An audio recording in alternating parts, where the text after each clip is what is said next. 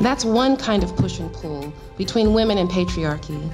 The pie will be bigger and they'll be better off. That was the theory. Learning how to talk across partisan lines. We can have a wholly different tax system that will actually make us wealthier. I lecture all over the world, but the audiences that the Network for Responsible Public Policy has produced asked thoughtful questions, came well-informed, and eager to learn new things. I was really drawn by the network's event topics, and I actually stayed for the top-notch speakers and the ability to participate as an audience member. The audience comes from all different backgrounds. They come to an issue from their own personal experience.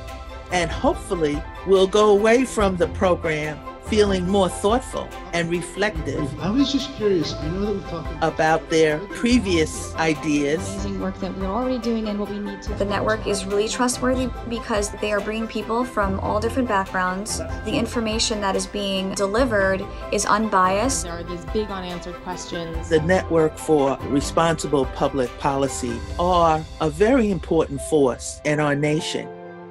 And now, especially since we are using web communication. Some community, their relationships become uneasy. We can continue to work on polishing our democracy, on making it better.